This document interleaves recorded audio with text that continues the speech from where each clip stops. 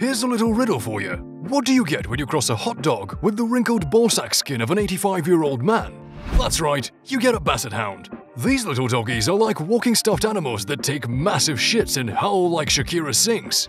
If you're a Shakira fan, we're sorry to be the ones to break it to you. I mean, you really gotta admit, her voice is just something weird. I know she's from another country, but is there an accent? Is it like opera and pop mixed together? And what was that weird thing she did at the Super Bowl? Whoa, calm down, Jamal. Hey, at least her hips don't lie. Wait, what were we talking about? Oh yeah, Basset Hounds. They may look like long walking tufts of skin, but believe it or not, they're pretty awesome. Here are 10 facts about Basset Hounds that may be lies or maybe not. Who knows? A drunk guy wrote this.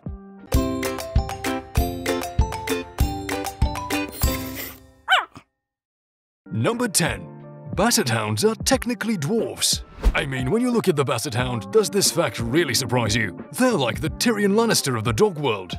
You were making jokes about my height, I seem to recall. All Bassets have a condition known as achondroplasia, which is a common form of dwarfism in humans and sometimes dogs. For most dog breeds, achondroplasia is considered a defect. Not for the Basset Hounds though. It's actually their defining trait as far as how they're built. So next time you decide to make fun of their short statures, be sure you don't post about it on social media. You'll end up getting cancelled for making fun of a disability. Number 9. Apparently, these little shits were bred to hunt in packs. Who would have thought that these little pint-sized dogs were actually bred to hunt? What the hell are they even hunting? Well, according to the internet, which is the source of all knowledge and understanding, they really like chasing rabbits, squirrels, raccoon, you know, all the little bitch animals that couldn't feed anyone anyways. But whatever they do end up hunting, they do so as a team.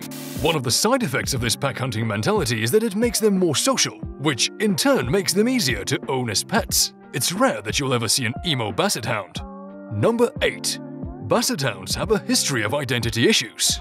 According to the website we're paraphrasing, these dogs date back to sometime in the 16th century or something. But back then, they weren't Basset Hounds. They were just hounds, little bitch hounds. However, there was something that had to do with the laws and breeding and keeping track of the breeds or some shit, I don't know, I'm drunk. But fast forward to the 19th century and the early 20th century, and breeders crossed these bitch Bassets with bloodhounds. This happened because the Bassets had threatened to sue and cancel the owners for not recognizing their breed identities. One specific breeder, Mike Oxlong, ended up losing his job because he refused to bend to these demands. Long story short, the bitch Bassets are now Basset Hounds thanks to social reform. Number 7. Their floppy ears have a purpose other than looking stupid. Believe it or not, Basset Hounds have the second best sense of smell next to Bloodhounds, making them insanely good at sniffing ass, as well as other things like tracking. Here's the thing though, their sense of smell isn't only due to their noses. Strangely enough, the floppy skin around their heads helps them with their smell. As they walk along tracking the fierce bunny wabbits, their ears waft the scents towards their noses. Their vagina-looking neck skin also traps the scent of their intended prey, which only amplifies their already powerful noses. So yeah, their floppy skin actually had a purpose. Number 6. Time magazine made these guys famous. So, Basset Hounds were already very popular in Europe, which isn't actually saying very much. Europe also gave us Volkswagen, slim-fit shirts, and the Spice Girls. It took them much longer to find popularity in the United States. It wasn't really until the early 20th century when people in America started bringing them home. This is because Time magazine featured a Basset Hound puppy on its February 27, 1928 cover. So, in typical American form, they became slaves to the new trend and started purchasing Basset Hounds left and right. Number 5. Elvis Presley was kinda stupid. Oh my God! Okay, it's happening. Everybody stay calm. What's the procedure, everyone? What's the procedure? Stay calm! Wait. There. Before all you music people start calling in a hotline to give us shit, you need to hear us out, okay? You know that Elvis had that song called Hound Dog, right?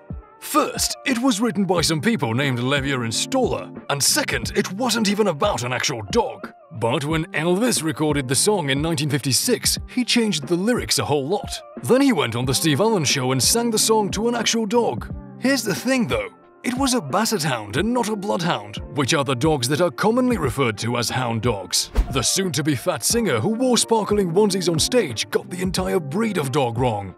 What an idiot.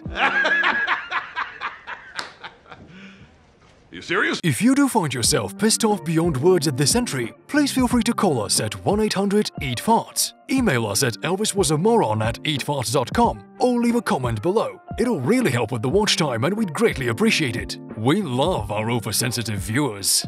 Number 4. There was a Basset Hound that was unlucky enough to be owned by Marilyn Monroe.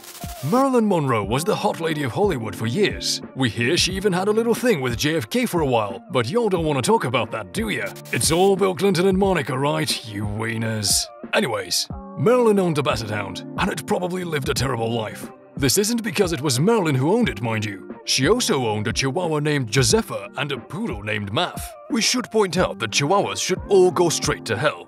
He's a Chihuahua! I can touch you! Luckily for the Hound, Marilyn and her husband at the time, Arthur Miller, got a divorce and Miller took the Hound with him. Monroe died 19 months later as a direct result of a vicious Chihuahua attack, while the Basset Hound lived for a few more years. Number 3. Basset Hounds were mascots. You heard us right. There was a company out there who took a look at the saggy jaws of this creature of destruction and said, let's use that to attract people to our business. There was a company called Hush Puppies Shoes.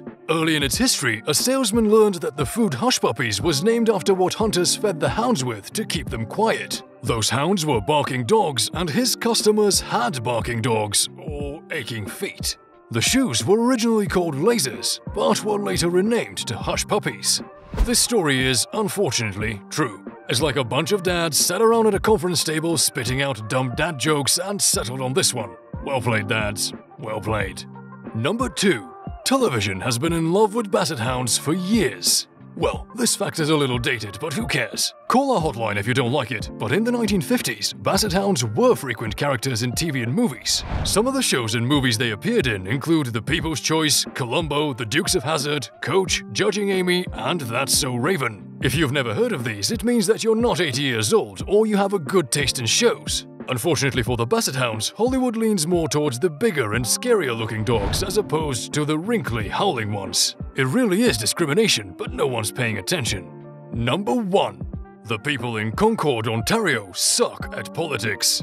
So what does this have to do with Basset Hounds? Well, in 2011, the people of Concord, Ontario decided that the best person to fill the seat of co-mayor of the city was not a person at all. It was a Basset Hound named Victoria. Now we know what you're thinking. Stop being so critical. She was only co-mayor. That doesn't mean that Concord sucks at politics. Oh yeah, did we forget to mention that the other co-mayor was a Great Dane? Whatever. Given the recent political climate, maybe it wasn't such a bad idea after all.